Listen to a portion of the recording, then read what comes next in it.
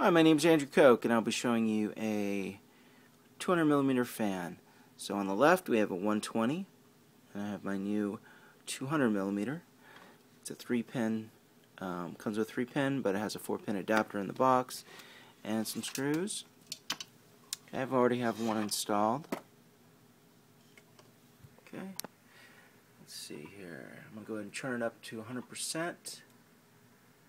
It's a mine's currently running at 730 RPMs.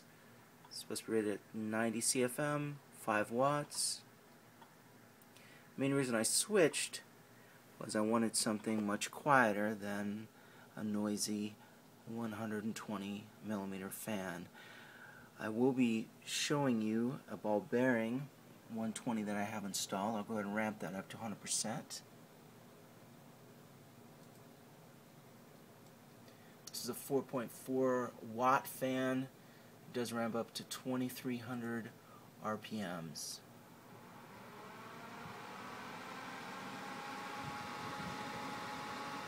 This is installed in my in-wind case.